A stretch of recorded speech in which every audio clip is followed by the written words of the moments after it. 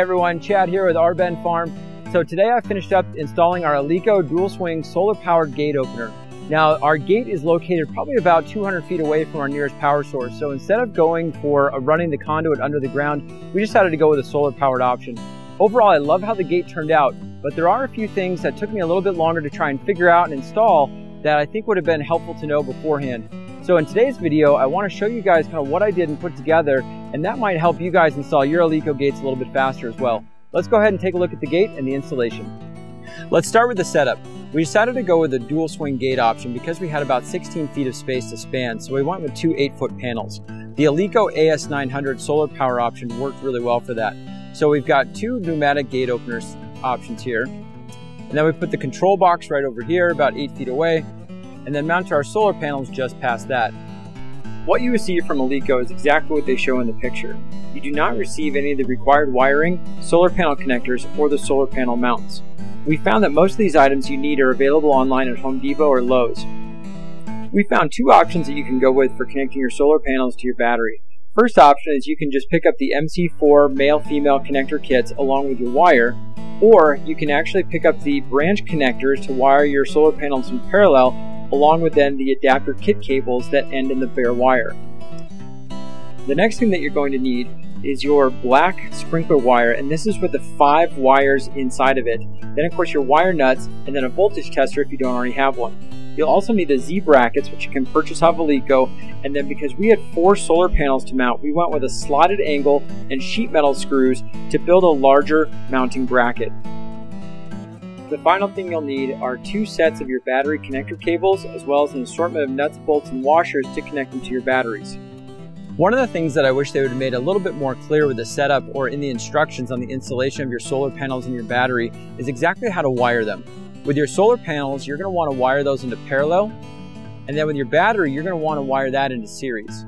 So you can see that I've got my 4 30-watt solar panels wired together in parallel, and they run down to the battery right here. And then the battery I put into series by connecting one of the positive terminals to the negative terminal.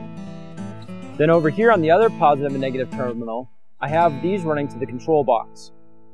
You can see you've got the solar panel wires coming in, and then the battery wires going out.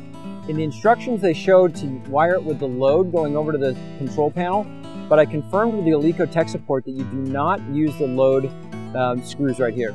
So you have the battery and the solar are the only 2 options that you're using off this controller.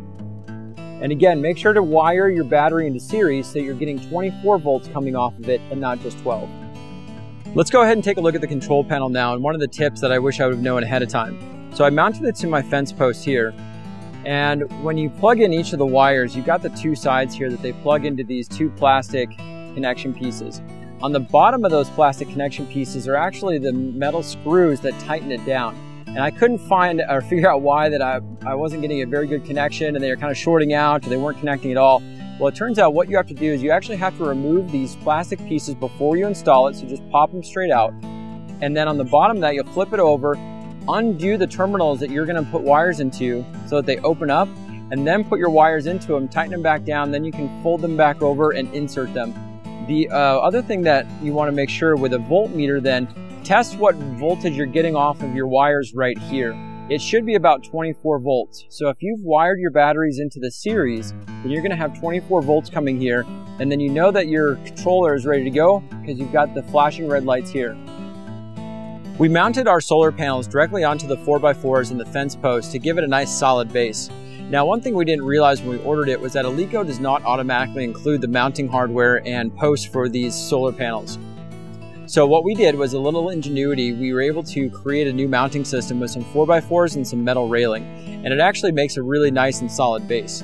So you can see that we've got it mounted at a 45-degree angle. They're pointing due south, which is what's recommended up here in Oregon. And then we've got our battery box that's just below it, and then our control panel about 8 feet away over there.